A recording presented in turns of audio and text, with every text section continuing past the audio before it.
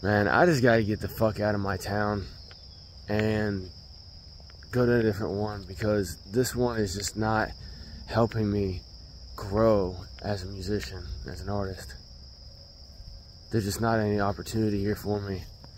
And I just feel like if I go to another town, another city, another state, then I'll be able to actually thrive as an artist. And you know how many fucking times I've heard people say that? Dude, I've heard people say that so many fucking times, and it's crazy. But I get where they're coming from, because I live in an area where I'm about an hour away from a metropolitan city.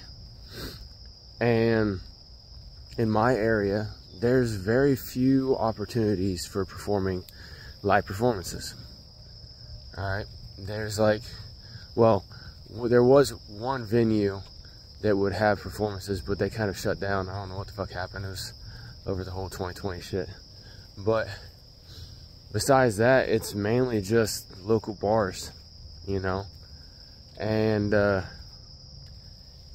you know, like I said, you gotta go an hour to the major metro area to get to some decent venues and stuff like that, and high population areas and all that stuff. But I just recently had an artist say this to me, and it really got me thinking. I'm like, hey, look, I don't understand. You know what, it just got me thinking, like, I get the whole performance aspect, okay? You can start making some decent money off of performing. You can start making some decent money off of performing. And let me restart that. Look, I get it. You can start making some decent money off of performing. However, in order to make decent money off performing, you have to actually have a fan base, okay? You can't just show up to a bunch of strangers, perform, and expect to make bank off of a situation. You just can't. Even if you give them an amazing show. You give them an amazing show, well, now you've just earned some fans. But it doesn't necessarily mean that they're going to be fucking throwing money at you that day. However, if you perform and there's a lot of people in the crowd who are there for you, who are wearing your shirts or something like that, right? Then you're going to be able to make bank off of that performance, off of that opportunity.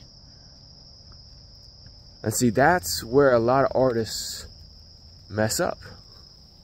And I don't know if it's a lack of information or just that lottery ticket mentality that I've talked about on here before. For those of y'all not familiar, lottery ticket mentality is where they're like, you know, well, if I could just get that one thing, I'll be good, right? Lottery ticket mentality. If I just win the lottery, everything will be solved. And people use that in all kinds of things. You know, as humans, we look for that one shot, you know, that one pill that's just going to solve all of our problems. And a lot of times it's a poison pill. We don't know it. We don't realize it. And it's that way a lot with performing. See, people know instinctively that, hey, look, doing shows, live performances, for one, it's a great feeling as an artist, right? To be up there performing in front of people and seeing their reaction and feeling that energy off of them, it's amazing, all right? I performed multiple times.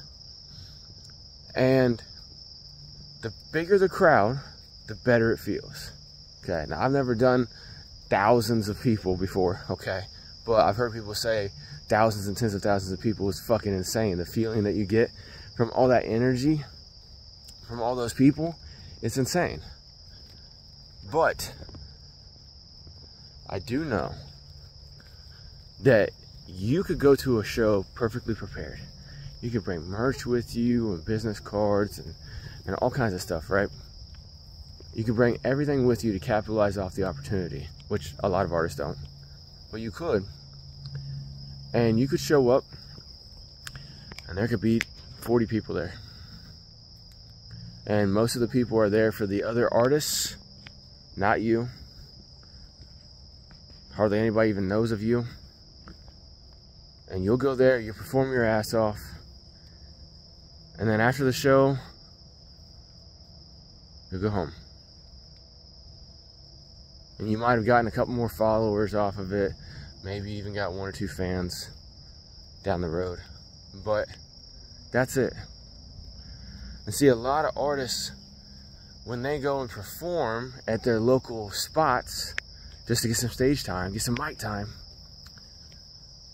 they think, all right, this is gonna be it. I'm gonna go there, I'm gonna rock out, and I'm going to slay the fucking crowd. Everybody's gonna want to be my fan. And I'm gonna start getting, you know, merch purchases and all kinds of shit. And that's not the reality. That's the lottery ticket. And I commend you for actually playing the lottery and trying to win it. Because there's a lot of people, like I've talked about before, a lot of people, they're like, oh, if I could just win the lottery, it'd solve my problems. And then they don't even buy a ticket, right? But, you know, if you're actually going out there and trying to perform and stuff like that, that's dope. But my philosophy on performing is, hey, look, when you're first starting out, go and do some of these bars with 20, 25 people in it or whatever, right? Go on, get you some experience, learn what doing a show is, okay? You're gonna feel the highs, you're gonna feel the lows, and you're gonna be like, oh, okay. So if I do this, then this happens with the crowd, stuff like that, right? You need to learn the crowd. But do some of those shows and just go there with some business cards or some kind of flyer or something like that where, you know, you have the availability that people can purchase your music if they want to, but then bare minimum, they can easily follow you on socials and streaming, okay? If you have a business card or one of those little fucking cobwebs, if you have a business card or one of those little tap cards, you know what I'm saying, that's got an RFID chip in it, and you can get people to your Linktree or your website, preferably a website, but we're not gonna talk about that right now. But if you can get people to those, then they can go and follow you on socials and streaming, and it's better than going there empty-handed. And I've seen so many artists go to shows empty-handed, and then at the end of the show, they'll have a couple people come to them, hey, well, that was dope, man. Hey, where can I find you? What was your name again, right? And they'll be like, oh yeah, you know, follow me on IG at this handle, or over on Instagram on this, or over on TikTok on this handle, or over on, and the fans are saying, what, right? Because for one, you don't have brand solidarity, which you should definitely have. They should be like, hey, go follow me everywhere at Harcoast Music, right? That's why I added the word music onto all my socials. It's because it helps. But you know, you have something like that, okay, fine. But you definitely need to go with a business card. Once I went with a business card, so the first time I went to a show and performed, I got invited and I went there, and no, sorry, excuse me. I went to a local live show, not performing. And I went there and I saw what happened when some people came down from the crowd, and when people came down from the stage into the crowd, I even went up and talked to a couple artists. I'm like, yo, that was dope, man. How can I follow you? And they didn't have their usernames and @ handles and all that shit taken care of, and it was just a fucking nightmare. I could barely fucking follow them, right? They had to actually take my phone and fucking type in the shit, all that stuff, like fucking ridiculous. And so when I got invited to perform at my first performance, I took business cards with me and handed those out to people, and it worked pretty well. Okay, it was very simple. People are like, oh, okay, cool, thank you. You know what I'm saying? Done deal. But then I realized, I'm like, oh wait, no, I need to go there with something different. And so I next time I went and performed, I had just put together a 5-track EP, and the whole purpose of it was like, hey, I'm gonna give this away in order to get contact information for these people and start actually being able to communicate with them on a regular basis via email, stuff like that, right? So I ordered some more business cards. And some of y'all may be thinking, oh man, business cards, man, that's outdated. Not so much. All right. It's very, very simple. It's very, very easy to hand somebody a business card, right? But in this specific instance, on these business cards, it had the QR code and the URL that went to one page on my website for that project and that project only. And on the card, it said, hey, download my free EP right here, right? So I went there, I went to the show, and people, after I performed, I actually went around and went to every single person in there. Now this is a small bar, there's about 25, 30 people or whatever, right? So I went around to every single person and I told them, I said, hey, I appreciate you watching me perform and everything like that, you know. And some of them were like, oh yeah, man, that shit was dope, blah, blah, blah. You know, there's a conversation, right? But bare minimum, I just basically went up to everyone, hey, appreciate you watching me perform and everything like that. I hope you enjoyed it. Hey, I just released a brand new EP. You can get it absolutely free right here. Here's my card. Just go to that website, scan that QR code, either way, and you can get my brand new EP absolutely free. All right, it's some of the songs I performed here tonight. If you like them, you can go right there and you can download them for free right to your phone. And it did pretty well. Like I said, only 25, 30 people in that place, and I ended up getting, I think, like 5 people to download the album, right? And so that's pretty good. I mean, 5 out of 25, that's some pretty good numbers. You know what I'm saying? 5 out of 25 to 30, that's a good percentage, right? I'm a little tired right now. It's fucking early in the morning, but that math, you guys can do the math yourself. But what I'm saying is, that was all right. And I went and I did a couple more shows, and then I realized, I'm like, wait a second. I'm going to these shows, and sometimes I'm driving 3 hours away to go and perform for the opportunity in front of these people. And every time I show up, you know, multiple people in the place are there for other artists. And you can tell because when some artists get on stage, they have some people that will go to the front and be extra enthusiastic about it.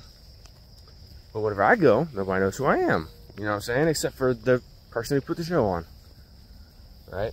Or, you know, my dad would always be there too, you know what I'm saying? But there's that. And so I realized, I'm like, wait a second. So I'm going, spending my time, my energy, my gas, which is my money, to go and perform at these shows, and nobody knows who I am.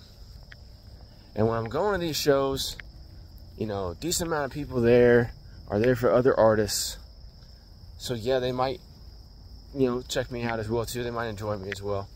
But this is small venues, dinky ass shit, right? Small little bar and stuff. So I got to thinking, I'm like, you know what? What I need to do is I need to build my online profile. I need to build up my profile and my actual fan base, right?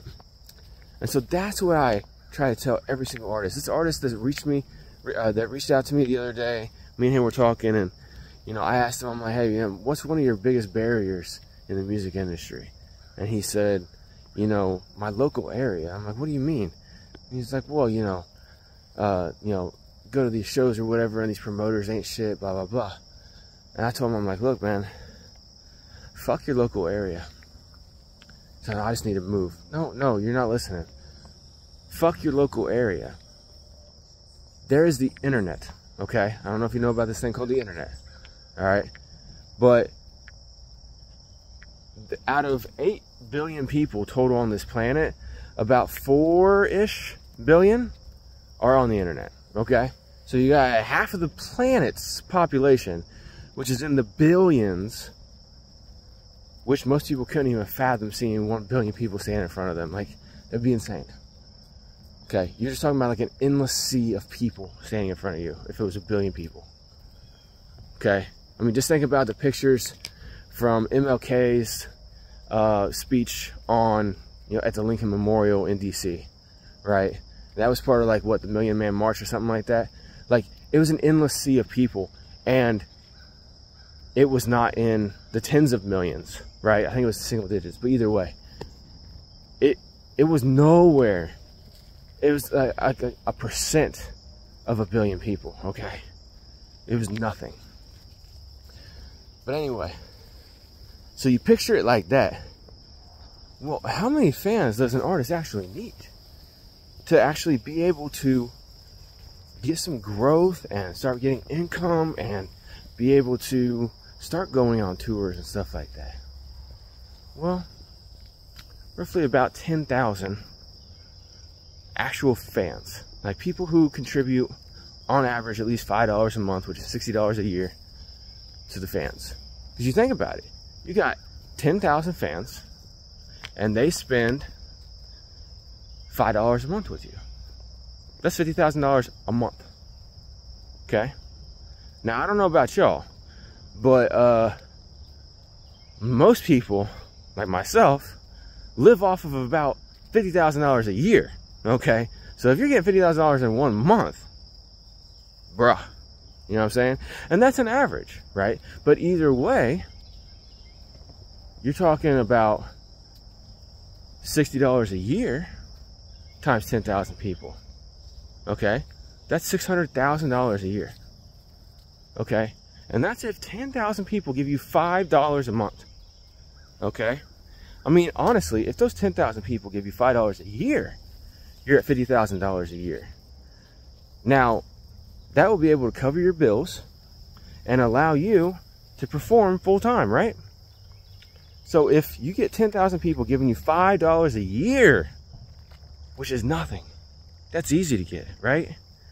$5 a year from somebody is easy. Hey, $5 one time, done. Easy shit. You will be able to live comfortably, nothing too crazy, and perform music full time.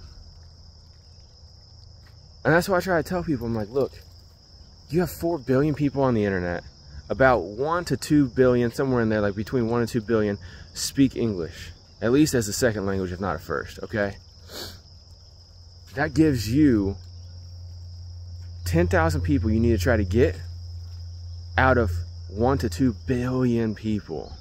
Okay? We're talking about a fraction of a percent of the people that speak English online is what you need to get.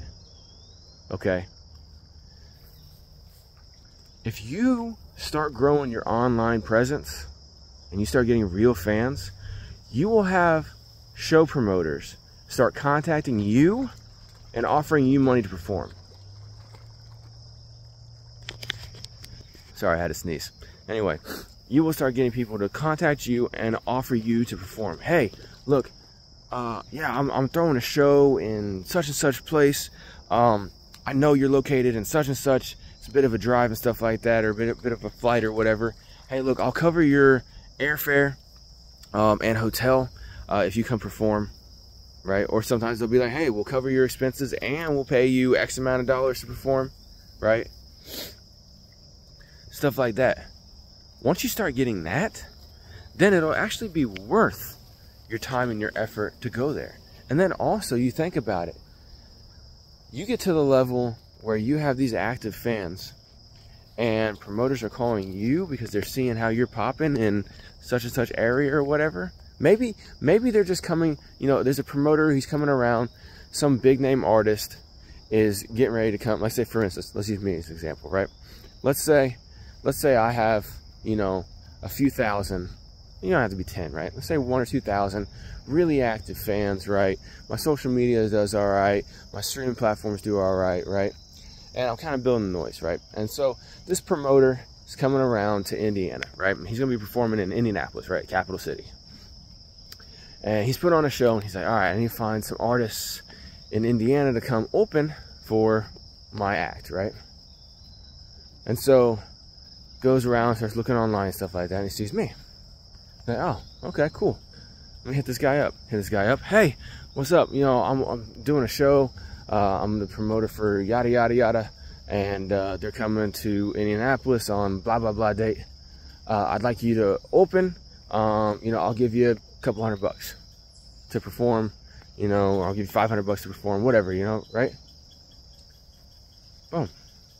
Now I just got $100, $200, $500 somewhere in there to drive an hour away, perform at a show, and get to perform in front of a bigger artist's fan base. And if I go there with merch and stuff like that, I might be able to capitalize pretty decent off of that. So that's a good opportunity, right? I'm not paying to perform, which is ridiculous, okay? A lot of times, some of these promoters will be out here and they'll be coming around with a big name, and in order to get that big name, they had to pay that big name a decent amount of money to come. And so how are they going to make that back? Well, they can make that back off of ticket sales and stuff like that, right? But another way they make that back is by charging some local cats, you know, a few $100, maybe $1,000 to perform, right? And that's just crazy to me. That's just crazy to me. Like I said, 20 minutes long. There's a long explanation of me trying to say one thing.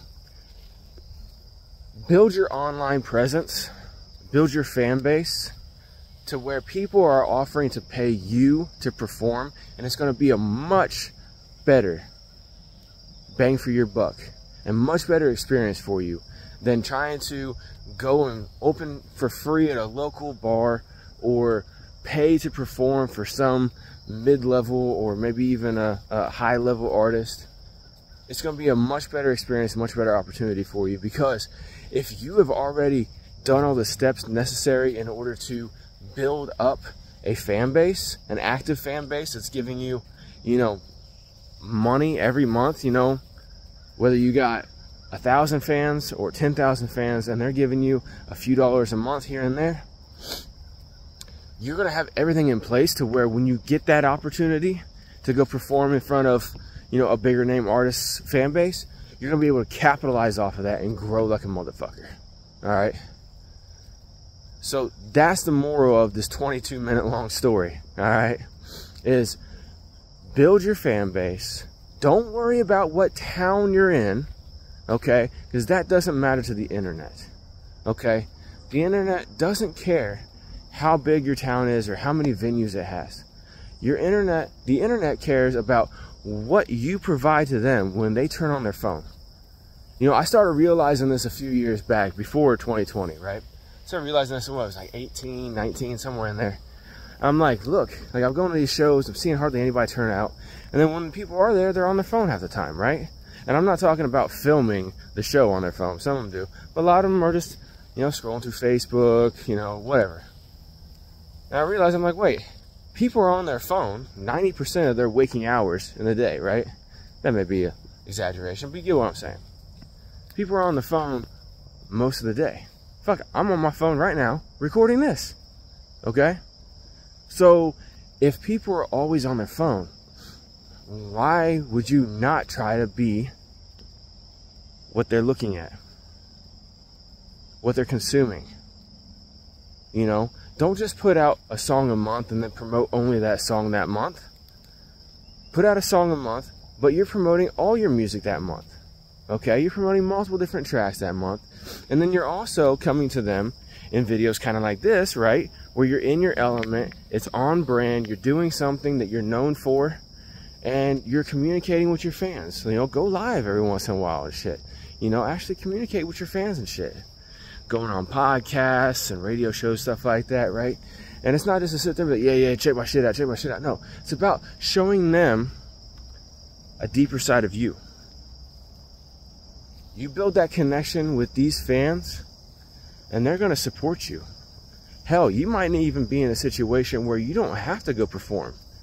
Or you might be in a situation where your fans reach out to you and say, hey, you know, there's a lot of us who started a fan group in our area, and we would like you to come perform. It's not an actual venue, but one of the fans, he has like 5 acres, and we're gonna go build a stage out there or whatever, and we got zoning from the, we'll get zoning from the city or whatever to be able to do it. Would you like to come? Shit like that. I would much rather have that than be going around to these local bars trying to get some stage time in front of 20 to 30 people. Because doing that will definitely leave you bitching about your local area, talking about how you need to move to a better area. It ain't about where you're from. Hold on, let me say this. It ain't where you're at, it's how you act. 100%.